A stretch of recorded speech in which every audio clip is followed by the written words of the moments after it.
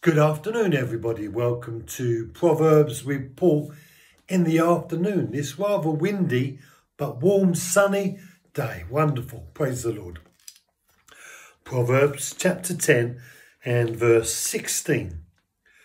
The wages of the righteous is life. The income of the wicked, punishment. Paul the Apostle talks about the wages of sin bringing death. And here Solomon declares the wages of the wise bring life. This sense of life is represented by good things that come into a life. So the well-being factor, all the things we pursue, all the desires we long to give birth to, the good things that go on, whether they be children or ambition or experiences or enterprise, the things that we sow, we reap. And so this sense of having this wisdom in us brings us a wage.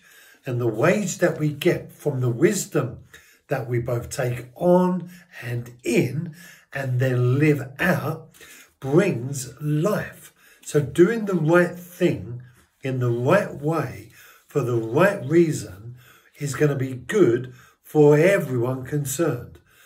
And now it opposes that by saying this. But the wages, the wages of the wicked is punishment, or the income of the wicked is punishment. The income of the wicked is punishment. So it talks about income and wages. And it says that their wages, the wicked, are punishment. And why is that? Well, because the stuff that they are investing in their lives is detrimental to life. It doesn't bring life, doesn't bring hope, doesn't bear good things, doesn't enhance humanity.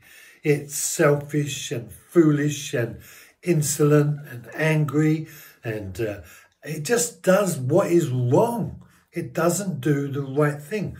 And in fact, it can't do the right thing because it doesn't possess within itself the ability to make the right choice, because it will act impulsively. And this sense of being impulsive is really the nature that every human being has working in them, that's working against the will and the purposes of God, which are to do good and right and proper. So we're at enmity with God. Our enemy in us lives in us and is working against the will, purpose and plans of God. And that's why God needed to send a saviour, because we couldn't save ourselves. We were locked up in this kerfuffle of uncertainty. And as a result, we exercise only the things that we possess, which was recklessness. But when God, who is compassionate and merciful and kind and generous, came into our lives through the Lord Jesus Christ, the word that sowed in us has grown in us an understanding of how to do the right thing and to say no to the wrong. And as we let that right thing grow, so our lives will bear the righteous fruit of the things that God has said. But if we do not let that righteousness reign in us, then we will continue in the folly of the things that we've known before. Thank you for joining me. Be blessed. Have a great afternoon, and I'll see you tomorrow.